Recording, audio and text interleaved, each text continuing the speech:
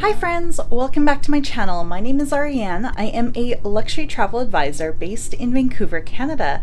And today I have just boarded the beautiful Oceania Cruises Riviera here in Barcelona, Spain, and wanted to give you a full review in one episode of the ship and take you around some of the public spaces on board, as well as what you can expect from the dining, as they do say it is the best cuisine at sea, and also give you a bit of a room tour. So let's kick off with that. I am in a Deluxe Oceanview Stateroom, so let's give you a room tour. I was cruising in the Deluxe Oceanview cabin 7070 on deck 7. It was incredibly spacious, and I had it set up as a queen bed as I was traveling by myself. The bed was extremely comfortable and I slept so well. I also really enjoyed that this Deluxe Oceanview cabin had floor-to-ceiling windows. They were the same size as balcony windows or doors. However, they obviously didn't open, but it had the feeling that I was in a veranda, which was really nice. The desk area was also great for doing my hair and makeup and actually getting a little bit of work done. They have USB chargers as well as a North American plug here.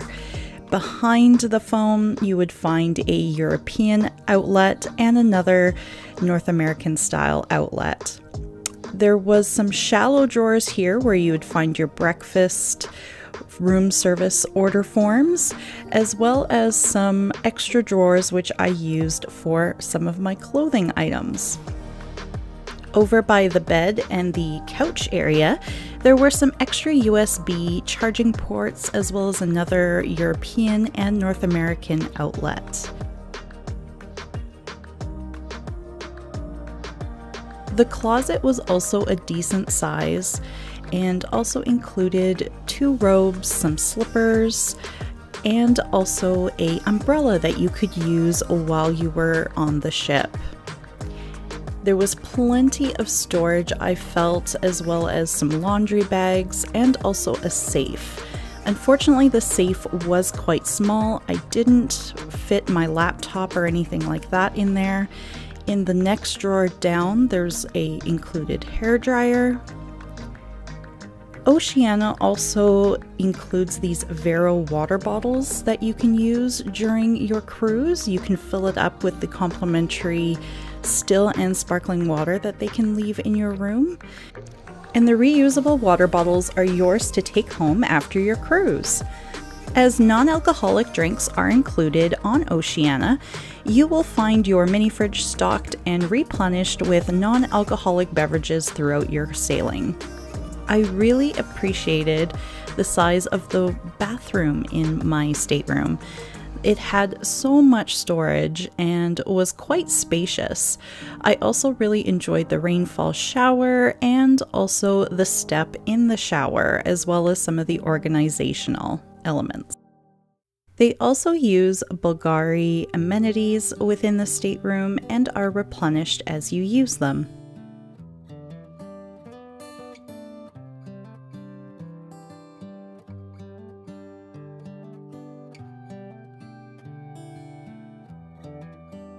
When you first turn on your television, you'll have a welcome aboard message followed by the safety briefing that will automatically play. After the safety briefing is completed, you'll be able to access so much on the television. It's actually great. You can view the currents, which is the daily program available on board, which has all the different shore excursion departure times, also all the dining times and things that are happening around the ship. Unfortunately, at the time of my sailing, Oceania Cruises didn't have an app, so I did find myself utilizing the TV to check the currents and also my onboard account regularly to make sure there were no additional charges on my account.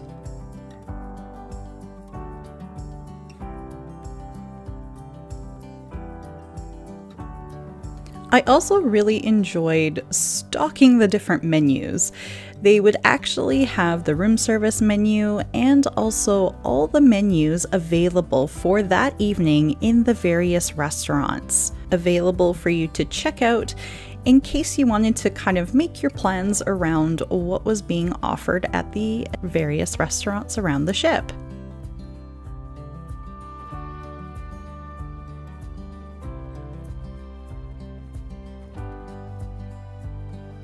I did order from the room service menu a few times on my Oceania cruise over the 11 days, and I did find the food to be quite good. Every evening I did fill out one of these breakfast menu cards to have coffee and a few pastries delivered to my stateroom every morning.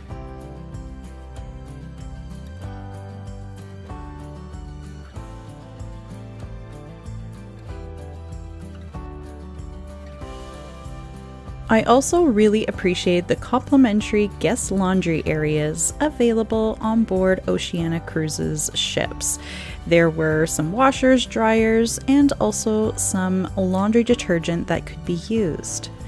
Now let's give you a ship tour of the Oceania Riviera, starting in the beautiful atrium, which is located midship, spanning decks 5 and 6. On deck 5, you will find guest services, the shore excursions desk, the restaurant reservations desk, and also a concierge area.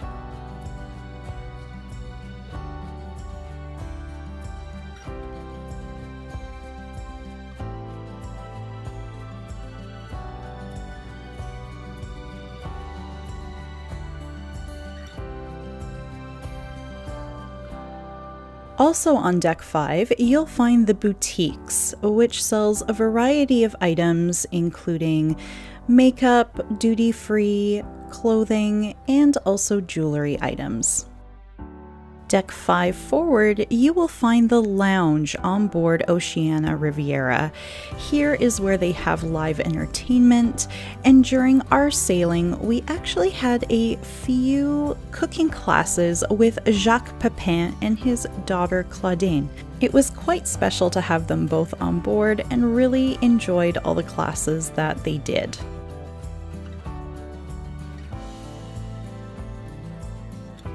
On deck 5, you'll find Jacques Pepin's restaurant called Jacques, which is a wonderful French restaurant, and I really enjoyed my meal here. On Oceania Cruises, the specialty restaurants are included for all passengers at least once during your sailing. You can be put on a wait list once you're on board, and restaurant reservations do open before your sailing, depending on the level of stateroom that you book.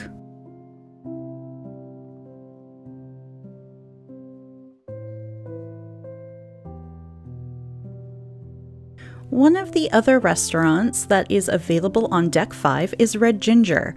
I have to say this was actually probably one of my favorite dining experiences on board Oceania's Riviera. The food was absolutely incredible and brought me back to Asia.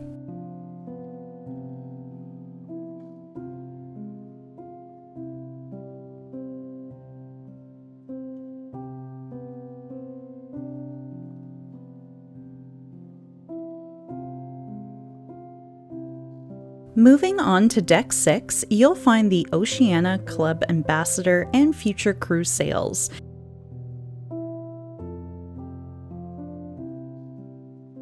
Also on deck 6, you'll find Martinis, which offered live pianists playing in the evening, which was a great spot to have a drink before dinner.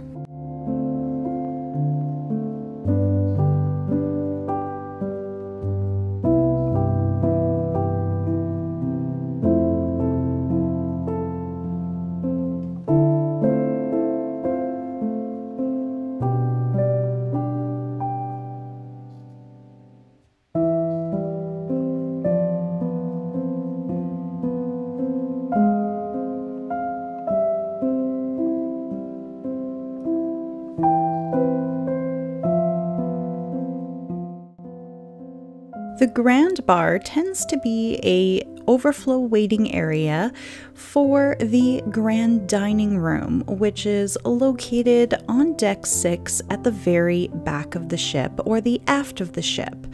Here, this is open for breakfast and dinner and some lunches on sea days. During our sailing, it was only open during breakfast and dinner. The grand dining room is an open seating style of dining, so that means that you do not need reservations to dine here.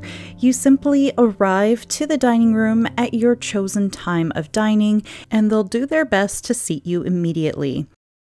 I ate here for breakfast and dinner on several occasions and really enjoyed all the meals that I had here. I also tried some of the vegan and vegetarian options and was definitely not disappointed.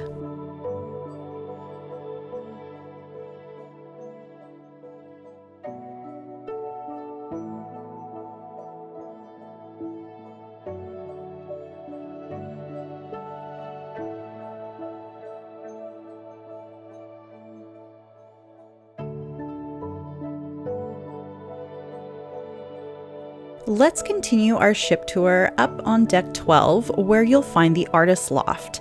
Here there is an additional charge for art classes, as well as right across from the artist loft you'll find the Culinary Center, where there are optional cooking classes available. Out on deck 12, you'll find the pool and hot tubs midship. Here there are plenty of comfortable loungers to enjoy some sunshine in the Mediterranean or wherever your Oceania cruise takes you. Next up is the Waves Grill. This is an outdoor area where breakfast, lunch, and dinner is served poolside. It's a great casual dining experience, and for dinner they offer charcuterie boards and fresh pizza. Starting to move towards the aft of the ship, you will find La Reserve, which is a specialty restaurant that does come with an additional cost. Here they do Dom Perignon pairing dinners, as well as other various specialty tasting menus. Then you'll find the Terrace Cafe, which is another casual dining experience here on board Oceania Cruises. Here again, there's breakfast, lunch, and dinner available, as well as dining out on the terrace, which honestly was probably where I ate at least 60% of my meals on this cruise because of the views and the weather. I really enjoyed the salad bars that they had, and most of the food was actually served to you. You weren't actually serving yourself, so it was buffet style. However, you wouldn't actually serve yourself, which was definitely cleaner in my opinion. The food was also made in smaller batches, so it was very warm, and there was even lobster available on some evenings, so I didn't feel like I was missing out dining in the grand dining room, as some of the meal offerings were usually the same.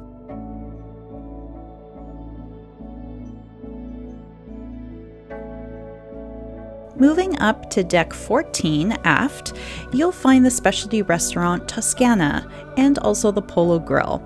Toscana is the Italian-inspired specialty restaurant on board here on the Oceania Riviera, and the plateware on the dining tables are all by Versace. I thoroughly enjoyed my dinner here at Toscana. They start you off with an incredible bread basket, followed by your choice of olive oil and balsamic vinegar from the cart. I obviously tried the beef carpaccio, had a pasta course, and also had the veal Milanese for my dinner here, followed by, of course, a tiramisu for dessert. Next up is the Polo Grill, which is the steakhouse on board Oceania Riviera. Again, my meal here was quite good and very filling. My dinner was so filling, in fact, that after my surf and turf, I literally couldn't even order dessert.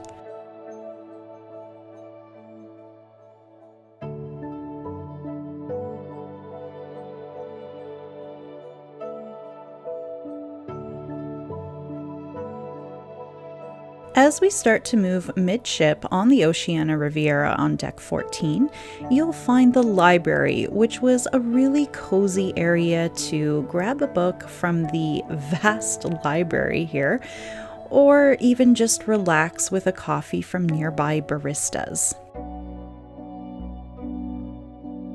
Also on deck 14, you will find a boardroom available. So this was available for small meetings to be rented out. However, it was mostly used for card games and where you could pick up some daily crossword searches and Sudoku.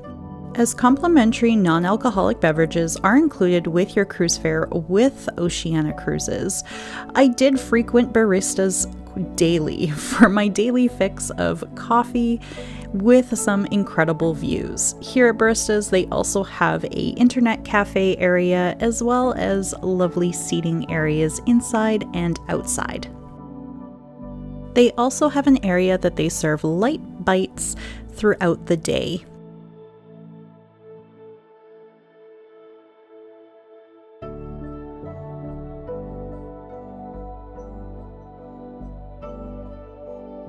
As we move forward on deck 14, we will find the Aquamar Spa and Fitness Center available. The fitness center was really well equipped and even had the Vero water dispensers, so you could actually dispense still or sparkling water to refill your water bottles here. They also offer a mix of complimentary classes as well as paid classes.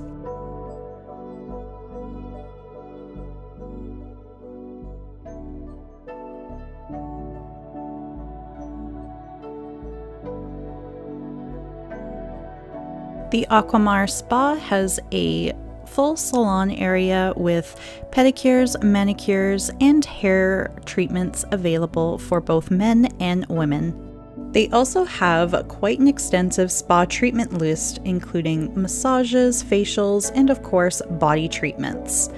I particularly loved using the Aquamar Spa Thermal Suite, which is complimentary to use for all passengers. There is a sauna, steam room, experience shower, and also the thermal heated loungers, which I absolutely loved relaxing on after a long day of walking outside.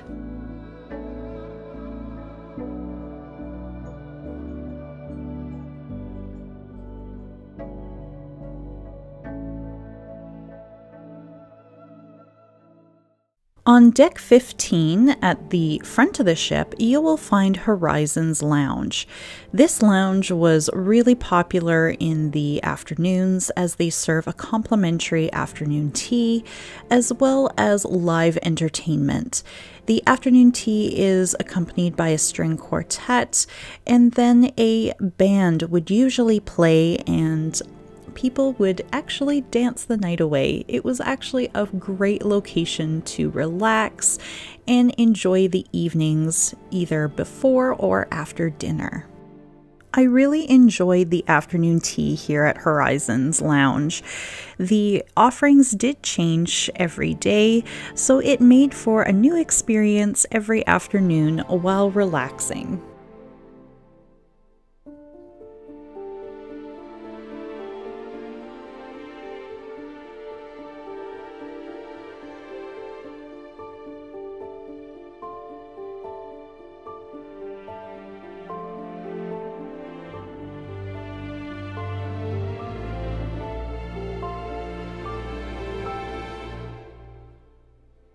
Up on deck 15 at the aft of the ship, you'll find the walking and running track and also areas to play bocce or croquet, and also on the other side, shuffleboard.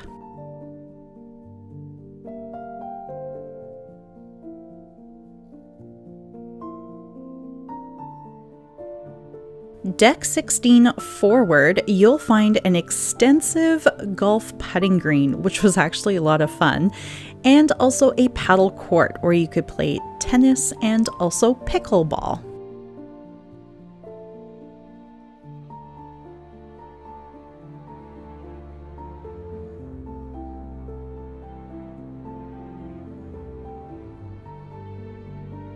They also had a netted area where you could practice your drive. That concludes the ship tour portion of this video. I'm now going to go into a brief day by day of what the itinerary looked like on board my sailing here on the Oceania Riviera back on October 10th, 2023. We boarded the ship in Barcelona and really spent the day exploring the ship initially, filming my ship tour, and just kind of enjoying and relaxing after a busy day. If you wanted to see what I got up to in Barcelona, there is a link on my channel to a separate video that I recorded on my experience of things you can do and see in Barcelona over a couple days.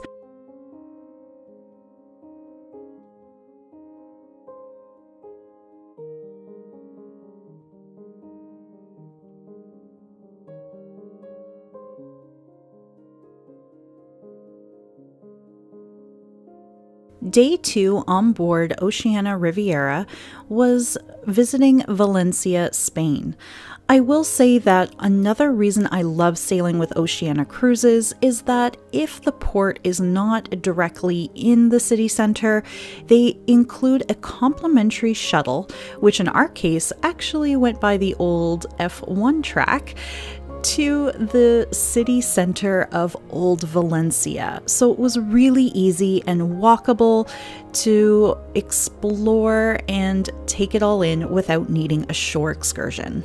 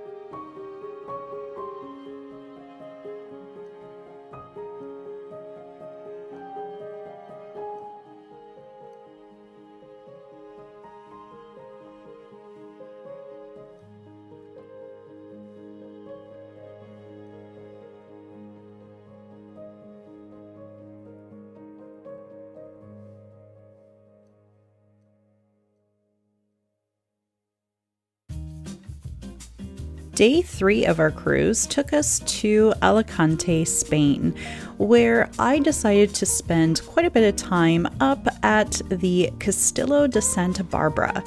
It was really easy to walk from the ship to the entrance cave, which is actually an elevator to the top of the mountain, which in this heat, it was definitely recommended. Once at the top, it was really nice just to explore the castle and also take in all the beautiful views.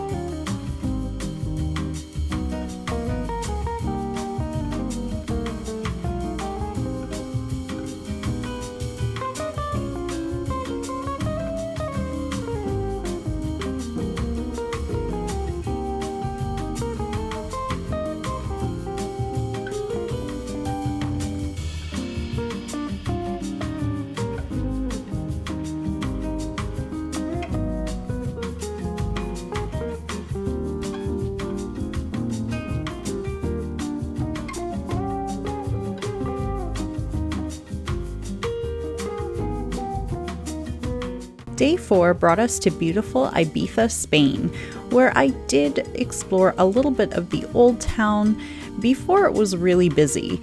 Most of the things were unfortunately quite closed still at this point in time, and I did need to head back to the ship for some work calls, but was glad I was able to get out and explore a bit.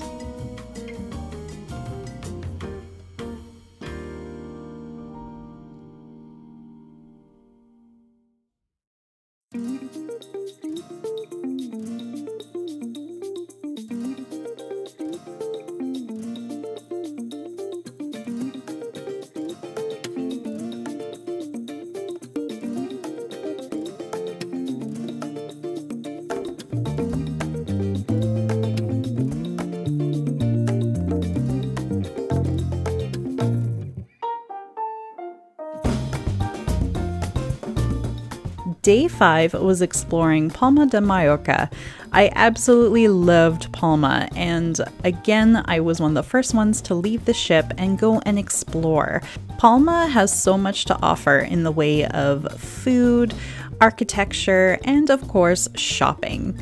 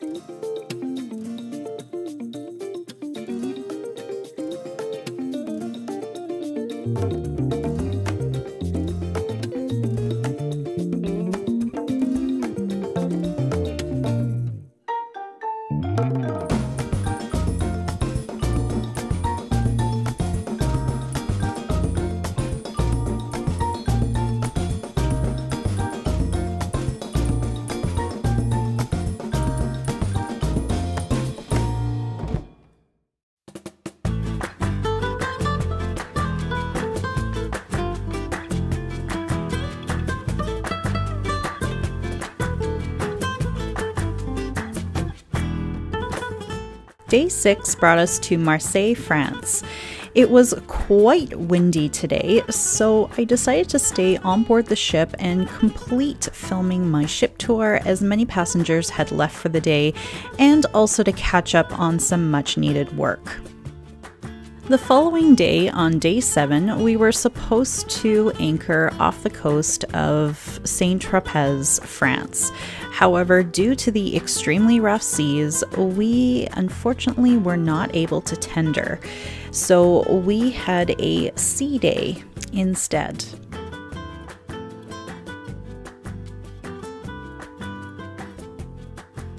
The crew really did do their best to try to keep us all entertained, and even Jacques Pepin decided to do a question and answer for us. As the weather was a bit gloomy, I also chose to spend most of the afternoon enjoying the thermal suite. Day 8 was spent in Monte Carlo, Monaco, where I thoroughly enjoyed exploring here because I am a huge F1 fan and have always wanted to come to Monaco for the Monaco Grand Prix. So exploring Monte Carlo was a lot of fun for me and really enjoyed walking around and exploring all that Monaco had to offer.